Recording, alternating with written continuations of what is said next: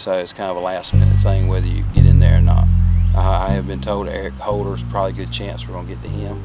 And of course our congressional delegation will be back in Raleigh probably, be back in Washington probably Tuesday. So we'll get to them.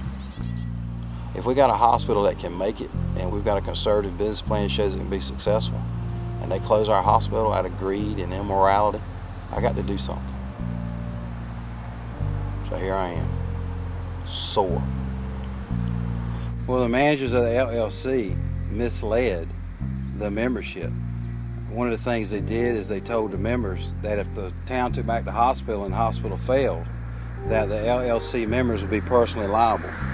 That was totally false.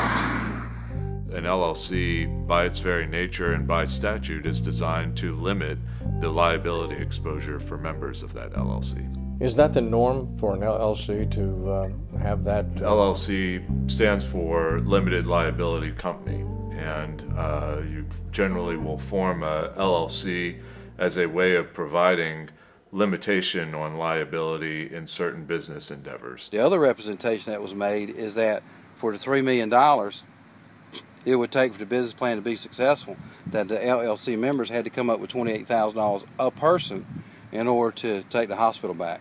So there were two bits of information that are outright false that made people you think about their vote and think, well, I don't want to be responsible for the hospital personally if something happens, and I don't have $28,000 to put in the hospital. Those two things were false, and they caused a vote that was not representative of the true mindset in that room. What risk would the managers of the LLC have if they presided over a meeting with false information to manipulate an outcome? I don't know if violated any specific laws, but there's a general assumption that when you have fiduciary duty, it's a corporation.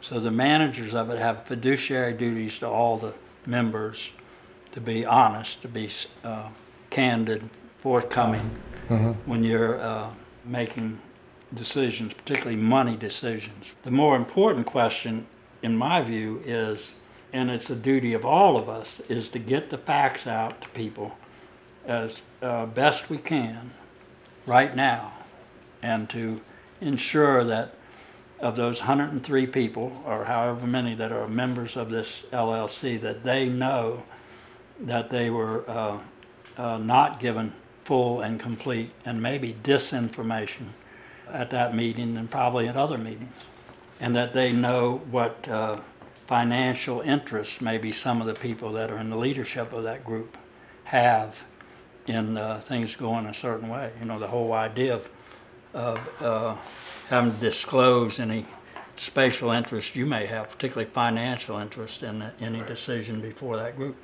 Those are the areas that if I were the FBI, which is the investigative arm of the U.S. Attorney, that I would be interested in going around and asking people about.